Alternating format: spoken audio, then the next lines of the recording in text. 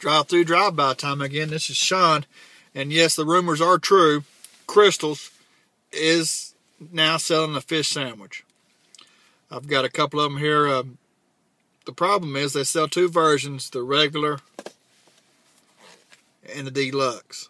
So let's see which one we like best. We're going to start off with the regular.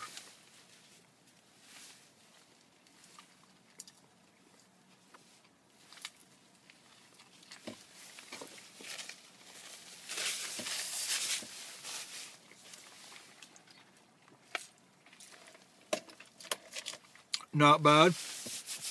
That one's $1.29, but for another 20 cents, you can get the deluxe version.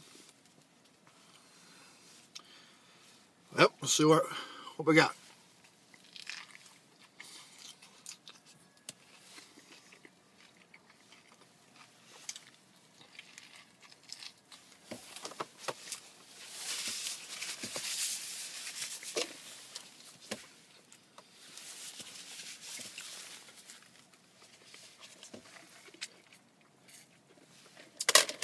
Pretty good there at 20 cents, maybe well worth it.